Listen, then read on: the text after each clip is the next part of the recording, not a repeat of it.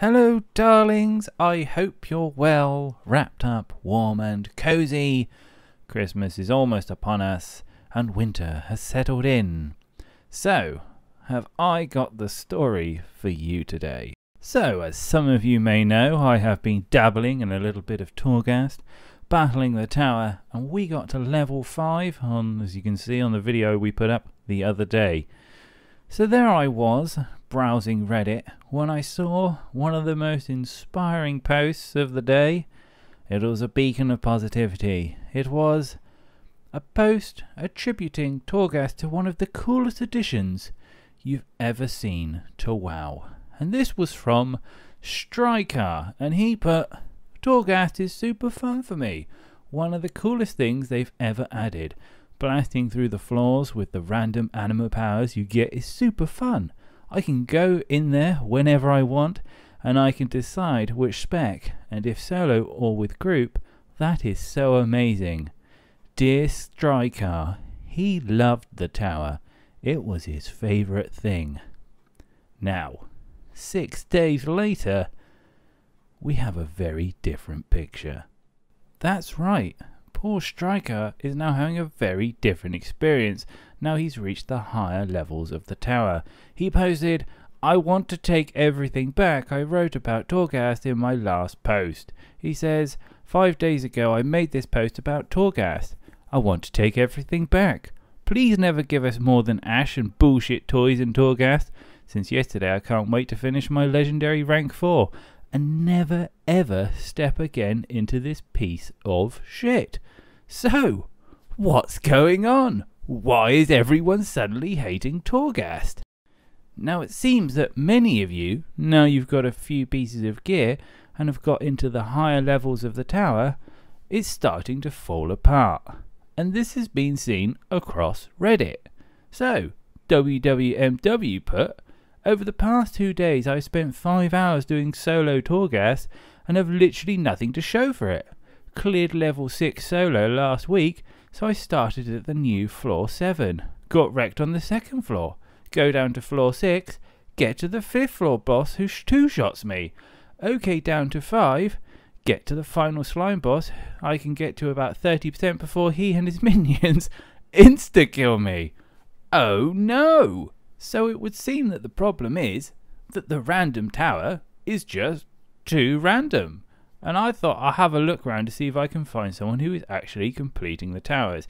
And that's when I ran into PM Me Your Circuit. And he said, "It took me about 5 hours of attempts on upper reaches just to get proper anima powers, so that I could even kill bosses. If you aren't even ending floor encounters in 30 seconds for regular elites on each floor, you aren't going to be able to kill the floor bosses. Not to mention initial powers are set, and if they are trash, you're shit out of luck." He even went on to state, "My DPS spec never made it past the first floor of Flare 7 and 8. It just wasn't happening due to pure luck of anima powers. Many classes and specs will not be able to solo this, even with gear, because the mobs are scaling. Blizzard fucked this up bad, and I'm saying that even though I finished it." So there we have it.